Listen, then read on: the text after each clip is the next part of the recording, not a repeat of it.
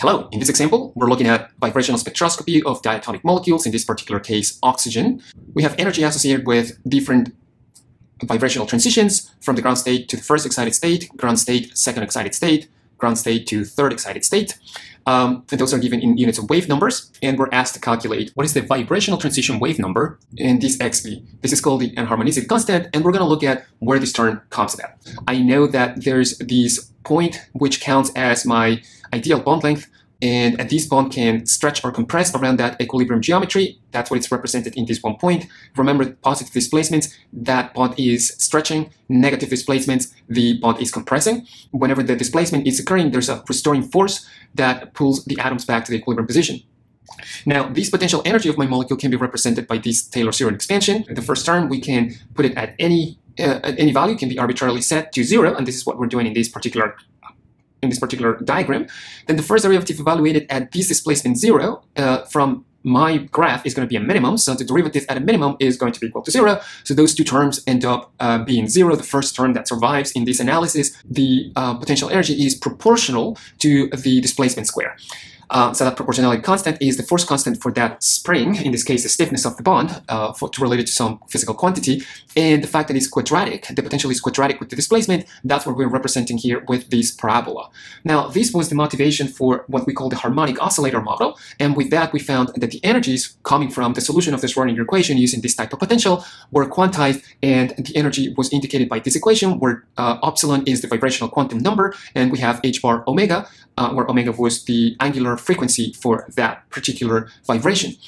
Now, what we found also is these vibrational quantum numbers can take values from 0, 1, 2, etc., and that this h bar omega was the spacing between the different vibrational levels.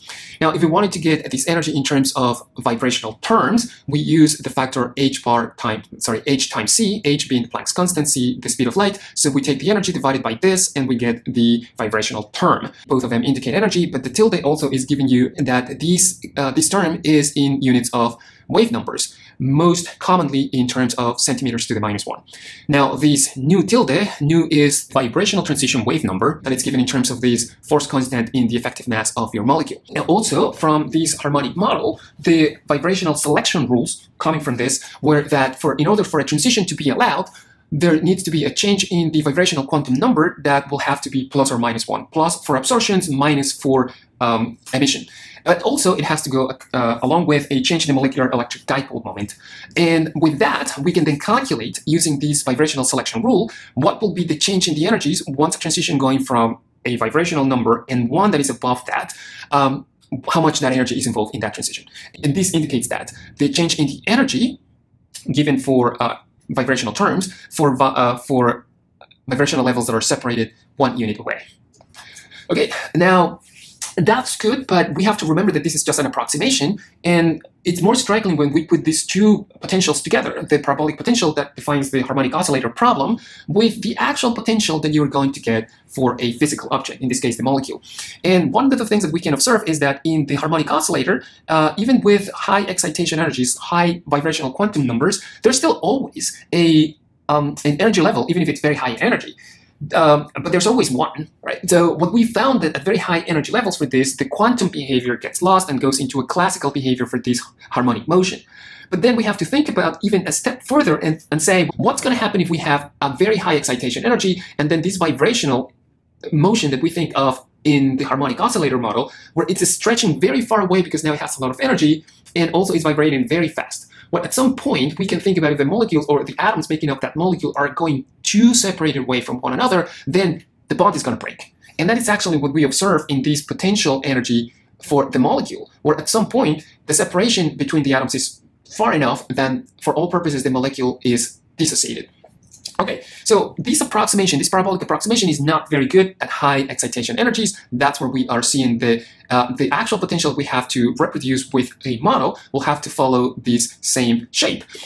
With that, now we can think about the different parameters that are involved into this potential. So the first one that we already knew even from the harmonic oscillator is the 0-point energy of my molecule that will correspond to the ground state vibrational level and all the way to whatever the molecule is dissociated. So that's going to be the dissociation energy for my molecule, and I have another term in here that is related to the depth of my potential well. Now, one of the things that happen is that because of this asymmetry of my potential, the restoring force is no longer proportional to the displacement. So in order to capture that, we need to introduce this other term, anharmonicity. Well, one model of the potential that can be used to represent this better is the so-called Morse potential. This is not the only one, but it's one that works pretty decently. And this is the expression of the Morse potential. You should probably recognize this from very early on when we were thinking about operators, and one of the operators was the potential energy, and we actually described how to convert this potential function into an operator in quantum mechanics. Anyway, so this is the definition. You can see that it's given in terms of the potential, of the depth of the potential well, and it has an exponential term that is related to the angular frequency, the effective mass of the molecule, and this depth of the potential well. Okay, so with this, the vibrational terms that we get are similar to what we had to the harmonic oscillator, but now the introduction of this extra term in here, that now is quadratic in terms of the vibrational quantum number. So this one comes from the solutions of the Schrodinger equation given this potential. This term here, that it's actually the one that we've been asked for in the problem, this is referred to as the anharmonicity constant. It's a dimensionless positive parameter by means of this equation.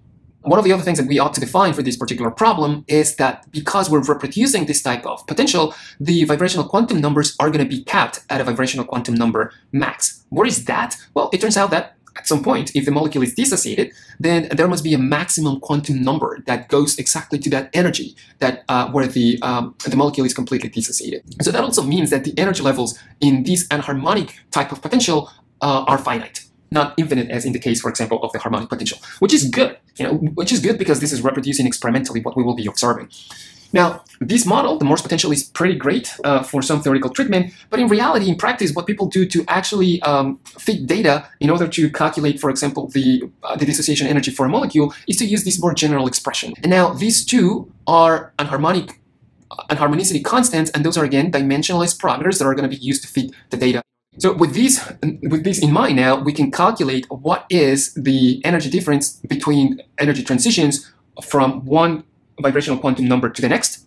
And then the only thing that we are going to be doing is using this equation to substitute it in terms of the corresponding vibrational quantum number. And then with this expression, you're calculating the difference in energy between vibrational energy levels that are separated one unit away. And whenever you add all of those here, this is what you will end up using to calculate the dissociation energy of your molecule. So from the vibrational quantum level all the way to epsilon max, the addition of the energies of all those different transitions is what you will end up adding to calculate the dissociation energy of your molecule.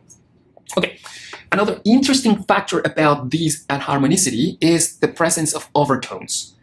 And those overtones are transitions that you will not expect if you're only thinking in terms of the harmonic oscillator.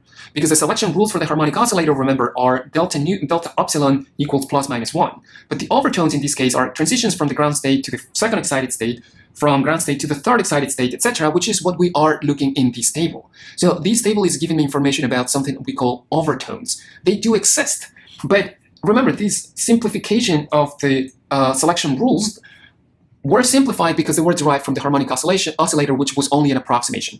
So those selection rules are only approximately valid. In the realm of anharmonicity, all the transitions are in principle allowed, but the caveat here is that intensities of the peaks that you will observe are going to be much smaller whenever you have the change in the quantum number larger than 1. Okay, so taking these expressions for the vibrational term, we can calculate what is the energy that will correspond to these transitions. This one is what we call the fundamental transition. This one is the first overtone. This one is the second overtone. So if we're interested in the overtones, we can take the expressions for the vibrational terms, and we calculate the change in the energy, considering that the initial state is the ground state, and it goes to a excited vibrational state. So we can do this first in a general way. We just substitute the proper values. We know that the initial energy level is always the ground state, so the vibrational quantum number that corresponds to that is 0. So we do all the algebra that we need to do in order to expand this expression that it's quadratic. I can cancel terms that I can cancel, and I end up with the terms that survive. That tells me that in order to calculate energies for transitions starting from the ground state, it's going to be given by this expression. This vibrational quantum number is going to be corresponding to the final state where the transition is occurring. So delta G for this 0 to 1, the fundamental transition, and then I can calculate 0 to 2, the first overtone, or 0 to 3, the second overtone. So what happens when I do the actual substitutions to evaluate this numerically? The fundamental transition, I substitute the vibrational quantum number equals to 1. So I end up that for this particular energy of that transition, I'm going to have this expression in terms of the vibrational transition wave number of my molecule minus 2 times this anharmonicity factor, that I have this anharmonicity constant times the vibrational transition wave number, the coefficient on this expansion that I have for the energy, and that gives me equal to this value in wave numbers, which is actually that I got this from my table. For the first overtone, transition from ground state to the second excited state, now the final state is equals to 2, so I make the substitutions, and then I end up finding this equation. And because this is the first overtone, 0 to 2, it's going to correspond to the values that I have in this table, so all of that should be equal to this value. Now, if you notice, this is nothing else than a system of 2 equations with 2 variables, so you can solve these any way you want. And once you solve that, you are going to find the values for the vibrational transition in wave numbers, just because this is the way that I set up the problem. Remember, the tilde is telling you that it's in energy associated in wave numbers, and the value of the anharmonicity constant. So using Mathematica, I'm going to set up this system of equations. I'm going to be using the function solved, and I want to solve this system of equations where I have 2 variables, alpha and beta. So I'm solving for those 2 variables in this equation. And those alpha and beta corresponds to, in this case, alpha, the vibrational transition wave number, and that's why I'm associating this with alpha. And then the other term is going to be beta, the product of the anharmonicity constant times the vibrational transition wave number. So that's why I'm going to take the value of beta and I'm going to divide it by the vibrational transition wave number, and that's going to allow me to calculate directly the value of the anharmonicity constant. So now, just remember, in terms of the syntax for your Mathematica file, you have the equation equals, so double equal the value that you are assigning it to. And then the second equation, you can tell Mathematica with this double ampersand and. The second equation, the same idea. You set up your equation, don't forget equals, and then the value that you want to assign, or that it's given in your equation. So with that, I'm storing these values in the variable solutions. And then what I'm just doing is I'm going to be taking the values that will correspond to the first coefficient and the second coefficient in this array. And the solutions that I got are exactly what I was having here. Okay, I hope this is helpful, and let me know if you have any questions.